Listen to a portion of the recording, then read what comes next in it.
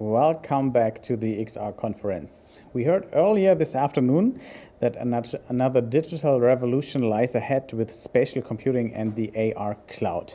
And in this session, we want to dive deeper into this topic. In his talk, René Schulte, who's the Director of Global Innovation at Valorem Reply, will cover the current state of technology and will tell us why spatial computing with VR, AR, mixed reality will be key for the industry of the future. And it will dramatically change how humans interact with computers. And I know that he has prepared a great talk and he needs all the time that he can get. So I'm giving right over to René. The stage is yours. We're looking forward to your talk. Thank you. Hey, welcome to the talk, Spatial Computing and the AR Cloud. And like you have heard, we will talk about, well, of course, spatial computing, and I explain what this technology is all about. I will show you some use cases like digital twin, also how we can combine AI with mixed reality for intelligent edge scenarios. We will talk about 3D scanning on mobile and what you can do with these kind of devices already, which is just a normal mobile device. And even we can stream 3D data from it, which is pretty exciting. I will show you how you can render huge 3D models on a mobile device like a HoloLens.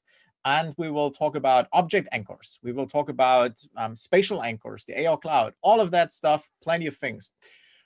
My name is Rene. I'm Director of Global Innovation at Valorem Reply. We're a digital transformation company pretty much focused on the Microsoft stack, but ranging from the back end to the front end. So that includes Azure cloud computing, but also things like HoloLens development, of course.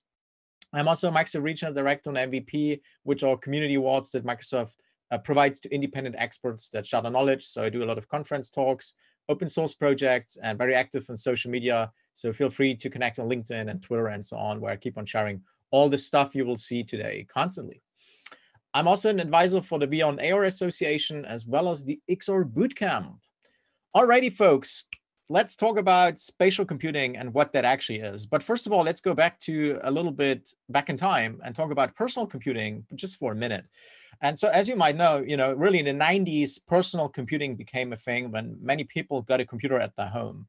And later on, once they become internet connected, that really dramatically changed how people interacted with each other. And it really democratized knowledge sharing, especially with Web 2.0, right? Where everyone can create content basically and share it with other people all around them. And so after personal computing, we had mobile computing, and mobile computing is the dominant computing platform at the moment, right? And like smartphones, especially like, initially BlackBerry, then the iPhone, once they came out with multi-touch, that really changed how people interacted with devices, right? And so after the personal and now mobile computing age, we're now entering the so-called spatial computing age, right? And spatial computing includes devices, what you can see here on the video, or what I have here, like a HoloLens, right? Which has these transparent displays where you can still see the world around you, but also virtual objects augmented right inside of your view, right? And then it has all these sensors you can see on top here, right? And all of these sensors, they can sense the world around you. They can understand where there is a surface, right? Where there is a wall or floor or ceiling, whatever. And all of these data can be used for providing spatially aware and contextually aware information, right? But it doesn't just have to be like a super advanced device like a HoloLens or Magic Leap. It can also be even your mobile phone, right? Like even your mobile phone these days with all the camera modules they have on them, they can provide advanced computing capabilities, also thanks to computer vision AI that can sense the world around you, right? So spatial computing really means devices like this, but also this. The general thing is just devices that can sense the world around you, that can understand the world and provide contextual information, right? And then on top of that, we have the AR cloud, this augmented reality cloud, which is this kind of digital twin of our whole physical world, right? And so, like I mentioned, we have these devices, right? All of them. And they can sense the world around us. With these spatial computing devices, you can get an understanding of the world. And so you can create 3D reconstructions of a real world environment, like you can see here in this office, right? You can get a 3D scan, a 3D reconstruction of it with these devices. But it just lives on each single device, right? It just on one device is this kind of 3D reconstruction, on that device another 3D reconstruction. And the power of the augmented reality cloud is like bringing this all together to have this kind of digital content layer from all of these devices from the whole world, right? And then we can do things like what you can see here in the video. We can position, we can pin or anchor virtual content in the real world, right? So for example, someone can leave this like virtual character there in the real world with device A, and then this kid comes with device B and can relocalize. And since we have this reference, this machine readable map of the real world with the AR cloud, this can be understood and this can be used. And we're going to talk about much more about the AR cloud at the end of the session. I will show you lots of use cases, but definitely one of the most exciting technologies, spatial computing plus the AR cloud, this digital reference map, will provide us immense use cases we couldn't imagine before. Well, let's talk about some use cases, and I've hinted it already. Let's talk about digital twins. And so if you don't know what a digital twin is, it's basically a digital replica of a real world entity enhanced with real-time IoT sensor data, right? And so what you can see here in this example with this HoloLens application we have built is you can see a chemical plant, a digital twin. And here you can see these sensor boxes, right? What a lady is clicking on right now. And they provide you real-time sensor data from the real chemical plant, right? Like pressure, humidity. So all of the data is being aggregated in a real factory, in a real chemical plant. And we can visualize that on top of that 3D model. And since using the HoloLens, again, you have these stereo displays. You can see stereo 3D in real time with it, right? And so we can visualize the real-time IoT sensor data on top of that 3D model. And that provides us this digital twin, and that gives us insights much more faster. We can get contextual information much more faster instead of having to scroll through a dashboard, you know, and trying to find that information there. So there's quite a bit of business value, and it's definitely a huge and growing market there, right? All right, another use case I'm going to show you is how you can combine AI for object recognition running directly on a HoloLens. So what I did here is I trained a neural network, an object recognition model, an AI model to recognize certain objects, right? And once I trained it, I deployed it directly on the HoloLens. So it's running directly on the HoloLens. So what you're about to see is running near real time on a HoloLens for object recognition. This might be a car wheel 3.5 meter in front of you. So as you can hear, it outputs what you can see and how far it is away from you, right? This might be a matchstick 1.1 meter in front of you. And so for this, I'm using, again, a custom AI model I trained in the cloud and then deployed directly on the HoloLens, right? So it's running here on the lens directly. It doesn't have to stream the camera frames into the cloud. It can process that all locally on the device. And of course, that is giving us a lot of opportunities for low latency scenarios. Also think about, you don't have to send any images into the cloud, right? Also for privacy reasons. And so you might know, why would I need that? I know what a power drill is. I know what a hammer is. Well, of course, you know, but think about this could be specialized tools, right? You need to train a new employee on, or think about you go to your favorite, you know, I don't know, IKEA or whatever, you buy a new furniture and you need to assemble it, right? And you can even bring in your favorite beer brand. This might be a Raidburger beer bottle. All right. Just a quick joke for my Bavarian friends in Munich, right? Got to bring in like the local beer here in Dresden. Anyway, but you get the idea, right? I can run near real-time object recognition directly on the HoloLens. No cloud connectivity needed. All the recognition done on the device. And running this on the HoloLens 2 gives you 40 millisecond for each recognition run. So we're really talking about real-time here. All right, let's switch gears a little bit and talk about how you can render these huge 3D models on a HoloLens, in fact. So you have to know the HoloLens is fully self-contained. So it does all the computing on the device here, right? It doesn't need a cable. It doesn't need a PC or something. It's fully mobile, fully untethered, self-contained. And so that means, of course, it's limited in terms of what kind of 3D models it can render, right? And typically, you can render a 3D model with 100 to 200,000 polygons, right? That's the level of detail you can get on it. What you can see here in the video, this is recorded straight on the HoloLens, and it's rendering a 19 million polygon model, right? So you might wonder, how can I render a 19 million polygon model on a device that is capable of rendering 100 to 200,000 polygons? Well, this is using remote rendering. And so what it's doing here, it's taking the input data from the HoloLens, like the head rotation, the head movement, right? And also the hand recognition data. All of that data is being sent into the cloud in one of these powerful Azure GPU virtual machines, where this remote rendering engine is running. And this remote rendering engine is rendering this complex 3D model, which you can see here remotely, based on the input it got from the local device, right? And then it's streaming back the rendered frames for the left and the right eye as stereo 3D video back to the HoloLens, and then it's projecting it into the correct view without any delay. Like, you don't notice any latency and delay. And I can tell you, when I tried this out the first time, I was very skeptical, because you always have latency, right? If you send it from your client to a cloud computer, and then you need to send it back.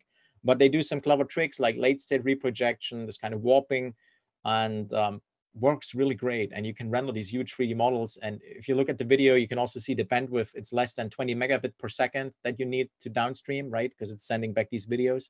But it's amazing, because we can take these 3D models as they are, right, and bring them on to the HoloLens. And that is always a challenge if we're dealing with CAD models, with computer-aided design models we typically get from our clients, right? They are huge. They are way too big typically. And we have to ask a 3D artist, for example, to take these complex 3D models and reduce them, to do manual model reduction. But that is expensive, of course, right? And so now we can take these 3D models as they are and bring them on the HoloLens and just stream them, basically. And that is providing a lot of business value. Also think about the future, right? I mean, the HoloLens is not that huge. You can wear it for a few hours, but still what we want in a few years is maybe glasses like this kind of size, right? And think about if I can offload some of the heavy lifting, like the complex 3D rendering, into the cloud, also combined with 5G, low latency network connectivity, we can shrink devices down to this size in the future, right? Of course, that's going to happen, and this will be one of the key technologies to enable that, right? All right, let's mention, I already mentioned the AR Cloud, but let's talk a little bit more about it. The market research company, by the way, is labeling it as a transformational technology.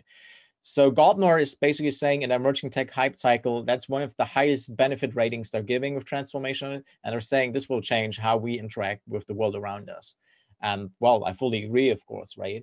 A lot of all the big players are working on that. You have Google, you have Apple, you have a lot of startups that actually, some of them were acquired already, like Niantic acquired 60 AI. You have a great company from Berlin, like Visualix, as a startup, and so on. So all of them are working in that space. But I have to say, Microsoft, with their offering called Azure Spatial Anchors, they're still the furthest ahead, because they allow you to create these kind of reference points, these anchors, wherever you want them, and you can also save them as long as you want. But we will talk a little bit more about it in a moment.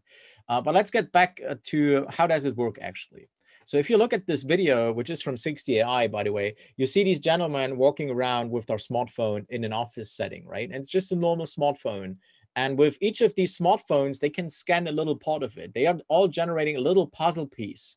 And the power of the AR Cloud is really what you can see here, like stitching these puzzle pieces from each and every device, bringing them together and having this holistic kind of puzzle, or this holistic kind of digital twin of this office in this case, right? And now if we scale this up and take all the devices out there, and if we can merge all of the data together, we get this AR Cloud, we get this holistic twin of the whole world around us, right? And so you can build a lot of amazing experiences, in fact, with it. And let me show you some examples. So here's one test I did where I used an Android phone to create a so-called spatial anchor, which is a point I can place in the real world, right, in my AR Cloud reference copy. And now what you can see here is a first-person view of the HoloLens, right? And so I created this spatial anchor on my Android phone, uploaded it into the Azure Spatial Anchor service, then it downloaded it on my HoloLens, and it shows me the same anchor at the exact same location, right? And we're talking about a 10 centimeter range here, right? So this is not using GPS, this is not using Bluetooth, not using Wi-Fi, anything of that like that, but really computer vision. So it's analyzing the camera frames, right? And with this, we can share between these kind of wholly different devices, right? They can both share the same reference location. And so we can share these anchors across devices, and we can share them over time, which you can see in this video, where I created such an anchor at the Pike Place Market. And then, I went on, basically created that anchor. A few days later, I came back to the same spot, I relocalized that anchor, and voila, I found it really fast in a few seconds at the exact same location. And again, that is using computer vision, analyzing camera frames. And as you notice, the floor pattern changed, right? Which is a big challenge for these computer vision algorithms. But anyway, so I can share across devices and I can persist these anchors. I can share it over time. And so what can you build with it? Let me show you some use cases. And one of them is with an application we've built that is running on Android, iOS, and HoloLens for providing Azure Spatial Anchor support, right? For model viewer, if you will. So what you can see here in this video is recorded on an Android phone, and a gentleman is scanning a little bit the space to get enough information so that such an anchor can be created, this reference location in the AR cloud. And you can see the lady on the opposite side when she was scanning around with her iPhone in this case, but they're both standing on opposite sides, but they can still both reference that same location anchor in the middle, right? They both now share both different devices, Android and iOS. They both now share the reference anchor point, right? And now we can, as you can see here, load in 3D content. So now seeing the same content at the exact same location with the exact position and orientation as it relates to the real world, although they're standing on total opposite side of the rooms, right? And, you know, we can do these kind of design collaboration scenarios. We can visualize content in one-to-one scale in AR. And the best of it, we can share it with all these different device categories, and we can persist it, which you can see in this scenario where I load such an anchor that I created in front of my house to bring in 3D content, right? I'm scanning a little bit with my phone to relocalize the anchor I created before. And here you can see after a few seconds, it quickly found the anchor and loaded the 3D model I attached to it, which, as you might be able to see, is a wooden Easter Bunny sculpture. And it looks like it was 3D scanned, right? You can see the original on the right-hand side, and, well, it's digital twin on the left-hand side, which was anchored there, right? And so you might wonder, how did I create that 3D anchor? How did I create that 3D model? How did I create that 3D scan? Did I use a complex 3D scanning studio, a lot of photos with photogrammetry? No, just this phone. And so this is one of the newer phones that has a depth camera, a time of flight camera, basically, just like a lot of modern devices have these days. And I could create this 3D model in like half a minute just by walking around it, and whoop, I got a 3D model.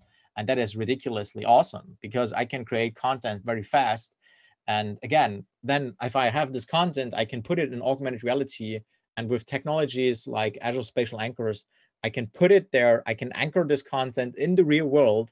And for example, I could tell my uncle who makes these wooden Easter Bunny sculptures to come to my house, check it out and see the larger one. And maybe he can make me such a larger one for real, right?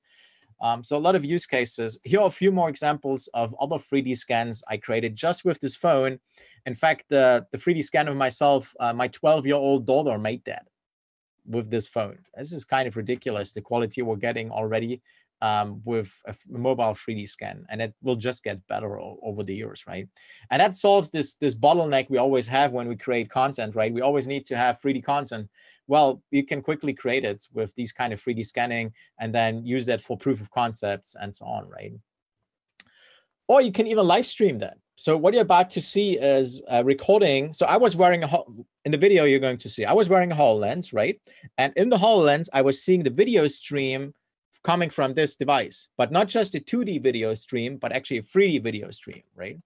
And so take a look at this very early proof of concept that I created. So you see it a little bit juddering and lagging and so on. It's not perfect yet, but it shows you the example, right? So my 12-year-old, she's holding that phone in front of our car. And as you can see, I instructed her to close the lid because I was wearing the HoloLens, right? And in the HoloLens, I could see the 3D scene, which is in front of the phone. So I cannot just see a 2D video with it, but this has stereo 3D screens. So I can see stereo 3D with it, right? So I know the depth. I know, exactly what's going on. Here you can see the phone I'm using. Again, just streaming 3D data live from a phone. Like that is pretty amazing. And now we have full resolution as well. So here's another quick demo I made just a few days ago.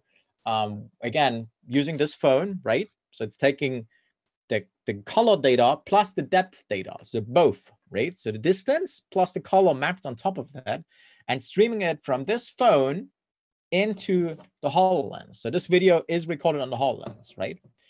And of course, with the HoloLens, I can see 3D because you have a left and a right eye stereo 3D. But in the video you're now seeing this presentation, you cannot see 3D, of course, because you're just seeing a 2D video projection in the end, right? But if you notice, when I pause the streaming, when I pause the live streaming from the mobile device, and I rotate my head a little bit to the left and right, you can see it's in fact 3D, right?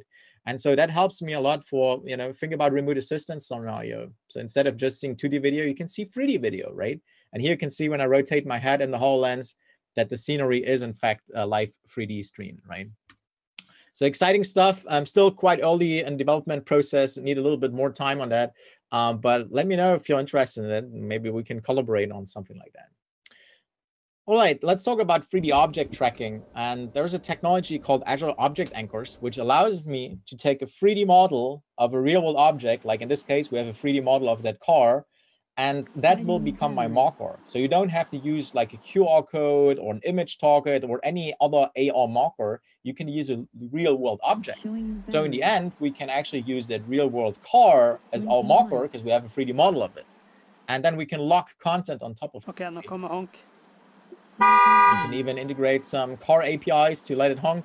But anyway, the core here about Azure Object Anchors is you take a 3D model, that becomes your AR marker, and then you can use a real world object being recognized and mapping the content on top of it, right? Okay, we're going a bit faster here because we still have a few more minutes, and I want to show you some more stuff. I've been talking about the whole world becomes a canvas, right? And that's literally the case when we think about we can put 3D content on top of the real world, right? And we can bring in Clippy, for example, and we can have Clippy in 3D now, right? Because I can put Clippy as an AR overlay in the real world. And the nice part about it is, if we think about all these social media apps like Snapchat, TikTok, Instagram, Facebook, all of them have these AR filters, right? Like here's my little Bitmoji Rene, and I can put it in AR, right? That's possible with Snapchat. I can have this little, 3D figure, a dance, and do AR content. Right now, I can just take a photo or share a video. But actually, Snapchat is working on that we can use the AR cloud to position that content in the real world, right? Now, think about if you could tell your friends, hey, I left that little mini-me somewhere in the city and, go there and check it out instead of just, sharing a video or photo. Well, that is what Snapchat is currently working on, right? As you can see here, this is one of their first beta versions of their own AR cloud solution called Local Lenses. And they're launching it as a beta at London's Carnaby Street. Well, and they're exactly doing what I've been talking about since like 2 years or so. Like, the whole world becomes a canvas. You can share augmented reality content across devices and over time. And that is exciting. Speaking about time, let me show you another recent experiment I'm working on, which is about time machine portals.